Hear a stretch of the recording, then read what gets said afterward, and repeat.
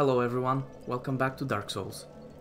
In the previous episode we got out of the Northern Undead Asylum, and I will keep playing now.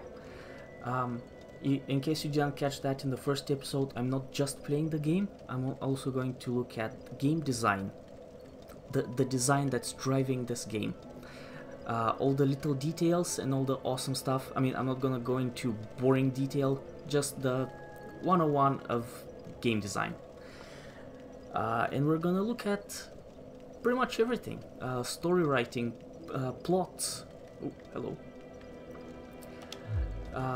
Level design, world design, combat flow, etc.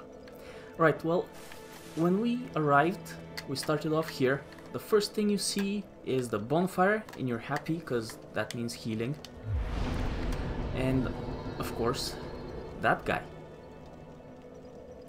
And he is placed there to give you direction. Because right now you have absolutely no idea where to go and what to do. In the Undead Asylum, the guy with the big shiny armor told you that you're supposed to ring the bell, and then the fate of the undead shall be revealed. So that's how much we know about the story so far. And let's go! Well, what do we have here? You must be a new arrival. Let me guess. Fate of the undead, right? Well, you're not the first. But there's no salvation here. You'd have done better to rot in the undead asylum. But too late now. Well, since you're here, let me help you out. There are, actually, 2 bells of awakening. One's up above in the undead church. The other is far, far below, in the ruins at the base of Blight Town. Ring them both, and something happens. Brilliant, right? Not much to go on, but I have a feeling that won't stop you. So, off you go. It is why you came, isn't it? To this accursed land of the undead? Oh, that's funny, friend. Alright, so right away we find out that we weren't told exactly everything. There were some details that were hidden, like there was 2 bells, not 1. Apparently that guy over there in the asylum didn't know everything. Ah, your face. You're practically hollow. But who knows? Going hollow could solve quite a bit. Oh, that's hilarious. What? Restoring your humanity? Well, yes, there please. are a few ways to go about it. Collected bit by bit from corpses. Or you can butter up a cleric and get yourself summoned. And the quickest way, although I'd never do it, is to kill a healthy undead and pillage its humanity. Coveting thy neighbor is only human, after all.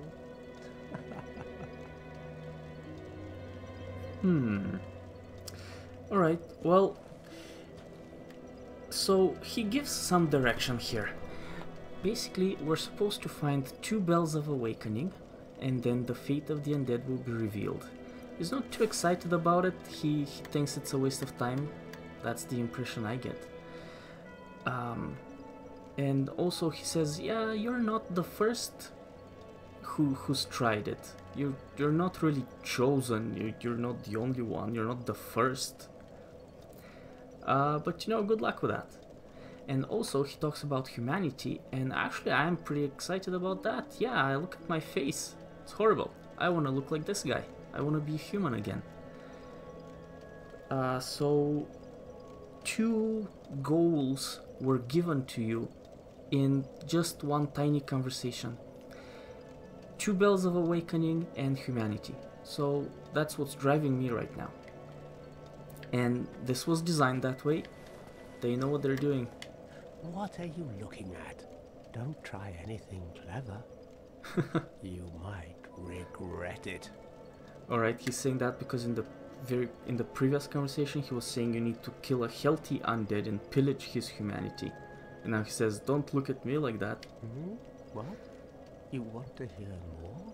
Yes, Oh, more that's info, all we please. need. Another inquisitive soul. Well, listen carefully then. One of the bells is up above in the undead church, but the lift is broken. You have to climb the stairs up the ruins and access the undead burg through the waterway. The other bell is Up back there. down below the undead burg, within the plague-infested Blight Town. But I'd die again before I step foot in that cesspool. So he's saying I die again. So he is undead, he's died a few times, and he has restored his humanity somehow.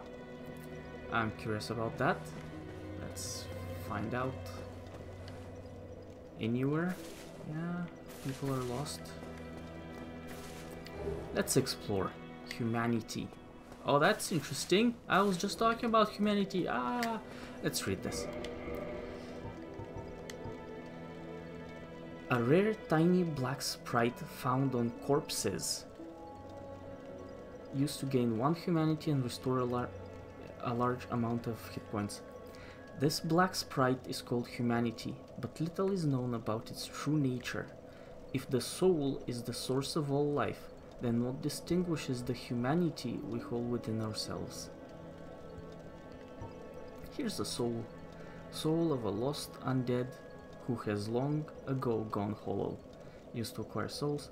Souls are the source of all life, and whether undead or even hollow, one continues to seek them. Alright, so the game is called Dark Souls, and yeah, it's all about humanity and souls. Well, the story is. It's a very complex story, actually. I shouldn't have said that it's all about, but this is a big part of the game. All of these spirits we see here, these are actually other players who are playing right now. Alright, well, what? Someone died here? How did that happen? Oh. Tough luck. There are actually a few things that can kill you here. Well, there's a few doorways. Let's go over here. I'm just gonna explore. I'm not gonna waste time explaining everything. I'm loving this. A statue, a mother and a baby, and a chest that's been opened already. Apparently by all those people that guy was talking about.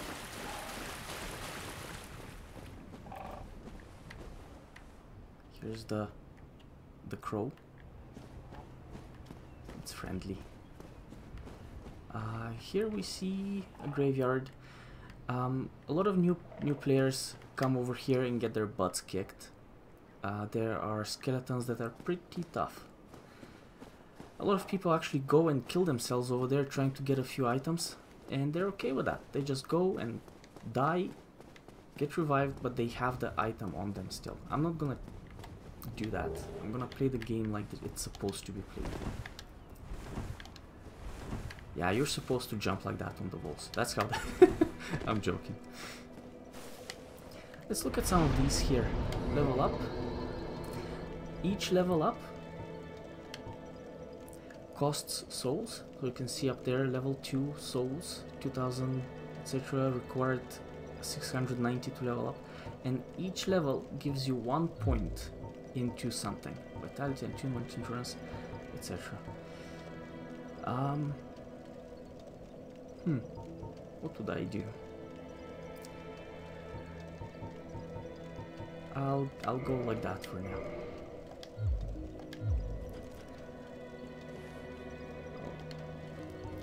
Tune magic, this is where I get my heal. I think I showed that already. Kindle, cannot kindle while hollowed. And reverse hollowing, no humanity.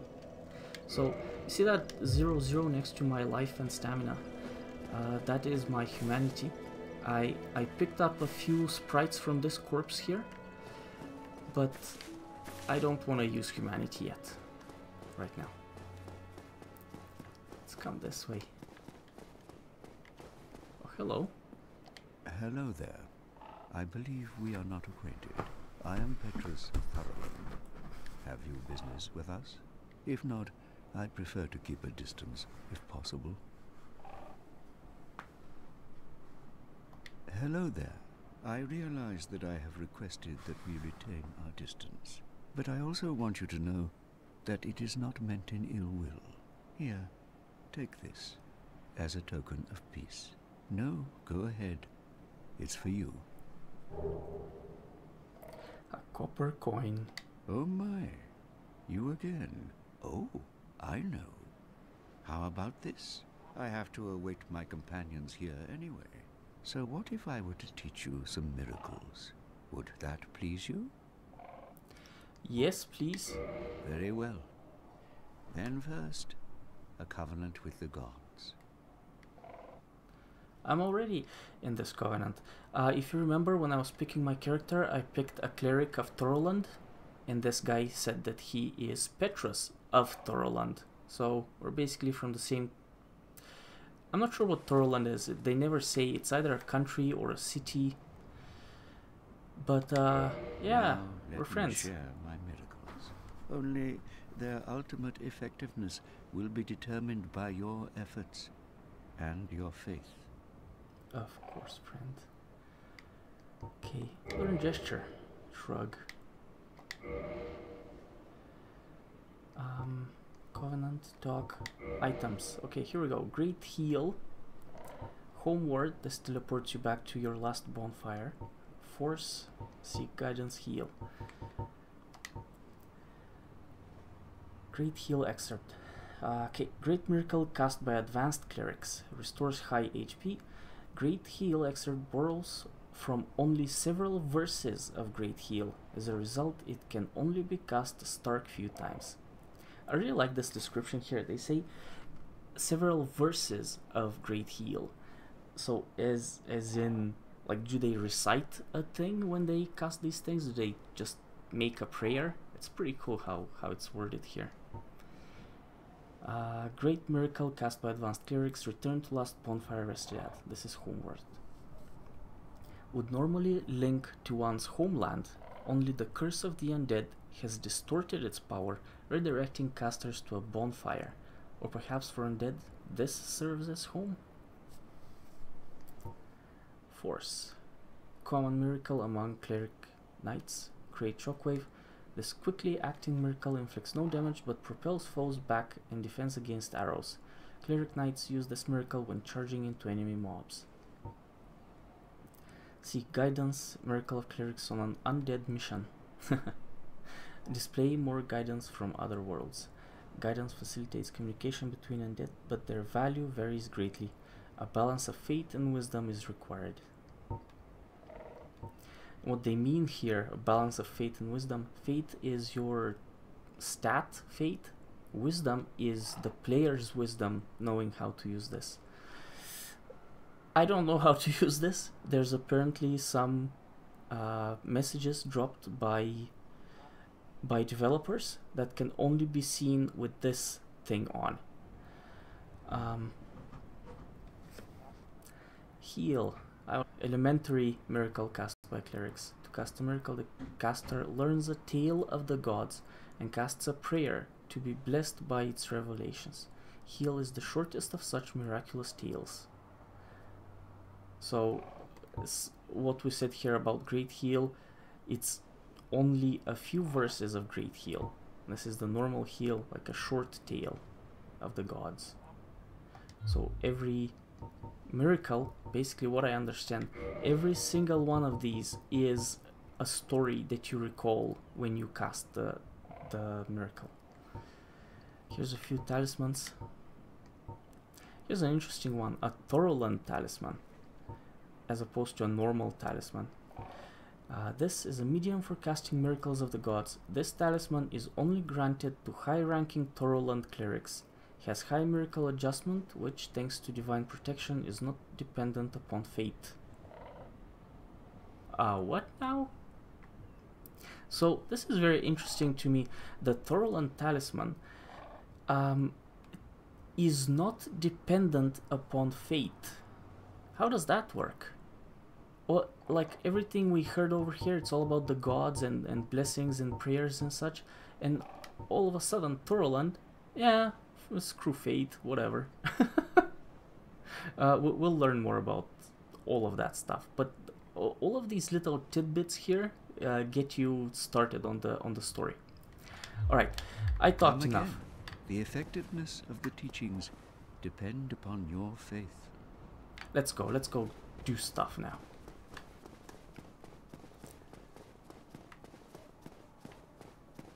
I'm gonna explore here a little bit.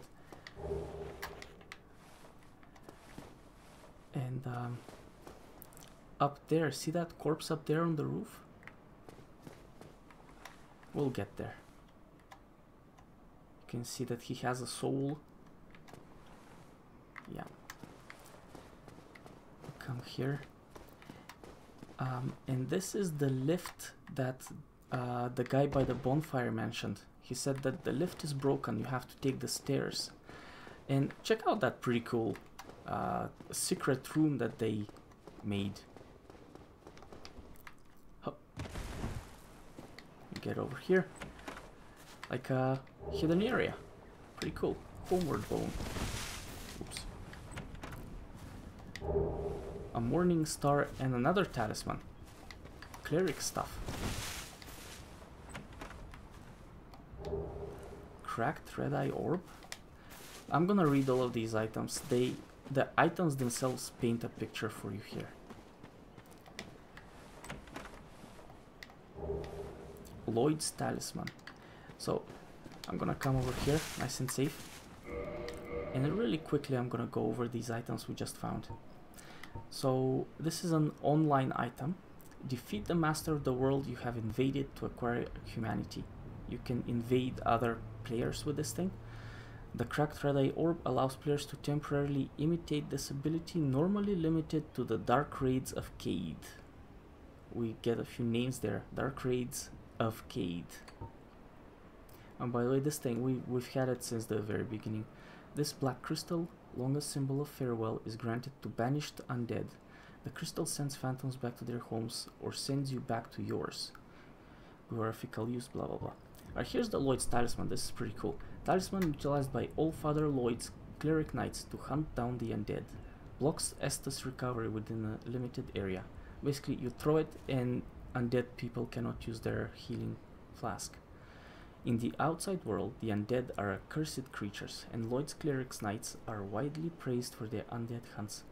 This blessed talisman blocks undead recovery, allowing the knights to fight with impunity. The homeward bone. Bone fragment reduced to white ash. Return to last bonfire. Bonfires are fueled by bones of the undead. So that bonfire over there that we rested at, fueled by bones of the undead. In rare cases, the strong urge of their previous owners to seek bonfires enchants their bones with a homeward instinct. Pretty dark, I think. And this is the copper coin that we received from Petrus of Thorland, that cleric over there. Coin made of copper. Its face shows Allman MacLoif, god of medicine and drink. Even coins of great value in the world of men have little value in Lordran, where the accepted currency is souls. Those who dream of returning to the outside world are fond of carrying these around. So the fact that he gave this to us, does that mean that he doesn't want to go back? Well, that's how I take it, I don't know. But the picture I wanted to paint here. So we have a Lloyd's talisman, which is a cleric item. We also found a morning star. It is just a normal weapon, but this is the weapon that Petrus, the cleric over there, is carrying. So that's an interesting coincidence. And also he had on him a talisman? Yeah. He had a normal talisman as well here. So the way I see this, and this is the opinion of most people, this is the stash of a cleric. A Morning Star, Lloyd's Talismans. I better get out. These are... I'll show you how tough they are.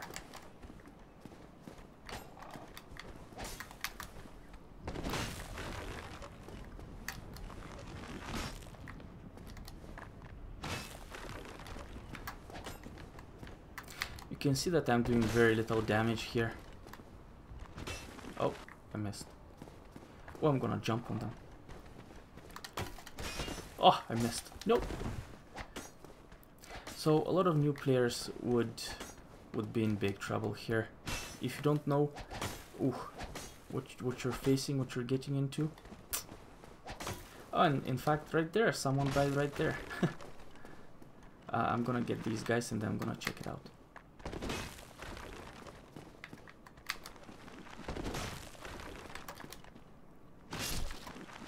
That guy's done. Done. Let's see how someone died. Tried to kick with a knife. That's probably a wizard, and got stabbed somehow. I'm not gonna experiment with this area, although there are some very cool items there. Actually, why shouldn't I? I'll show you what I'm gonna try to do this thing that everyone does. Just rush in there and try to get all these cool items. And I mentioned that it's a suicide mission. Yeah, pretty much.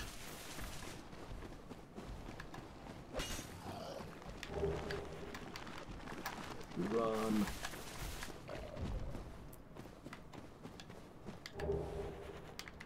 So I got a Zweihander, a very cool spear. Ow! Oh, holy crap! Yeah, I tried to roll, it didn't work. So I died, I lost 2,000 souls, sorry, 200 souls, but I got two very cool weapons. I said I won't do it, but I did it. So this is a very nice spear. Nothing special about it in the description. Zweihander, a lot of strength.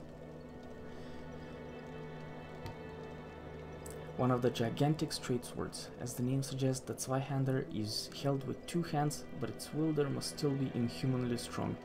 It is this great weight that sends foes flying when hit solidly. Unable to wield this weapon.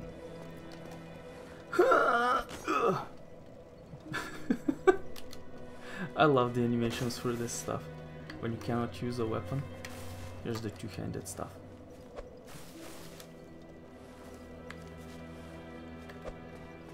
Alright. Let's go. Oh. Actually, I'll show the Morning Star. It's very cool too. It actually has a bleeding effect. You can see here. It says 300. That's bleeding. And basically, it gets a percentage of their health when you hit them a few times. A percentage of their health gets drained.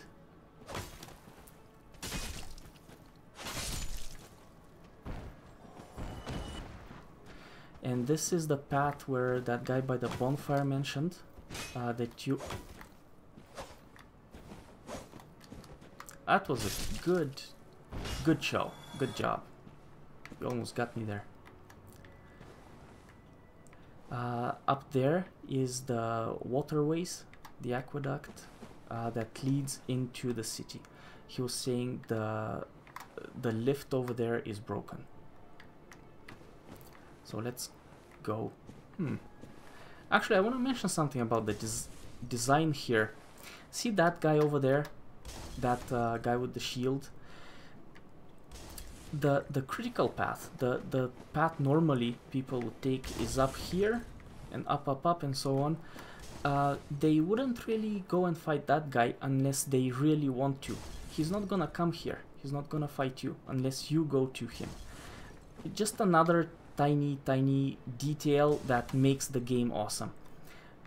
Basically, if you feel confident, if you're good enough, and you think you can handle it, you're allowed to try it. They give you the option to go ahead and have fun. If you don't feel like it, you don't have to. And yeah, I do think that is awesome, because it's just genius level design. It allows you to go ahead and try it if you feel like it, or just stick to the main path if you're not that confident yet. Oh.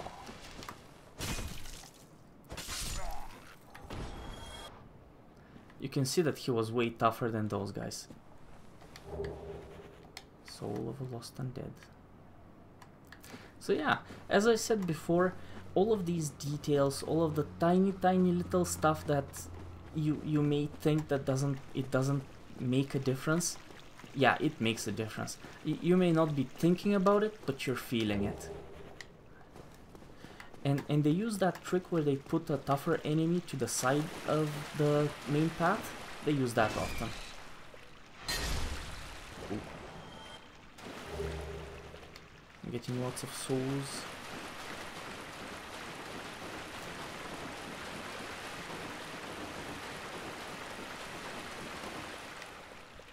Does not open from this side.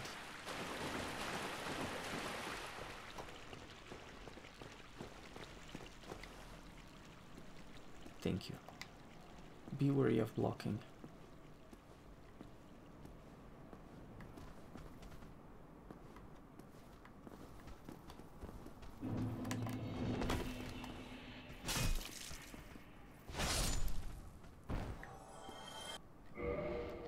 I have a feeling the mace was doing more damage. Let's do that.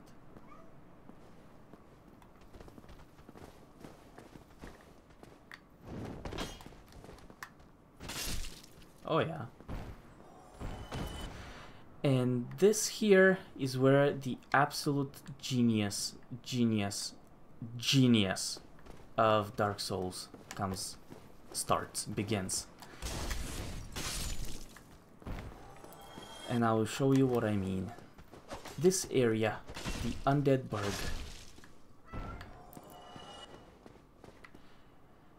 We're gonna talk about this. It is, in my opinion, the best designed area in any game I have seen. Yes, that's my opinion, but tell me I'm wrong.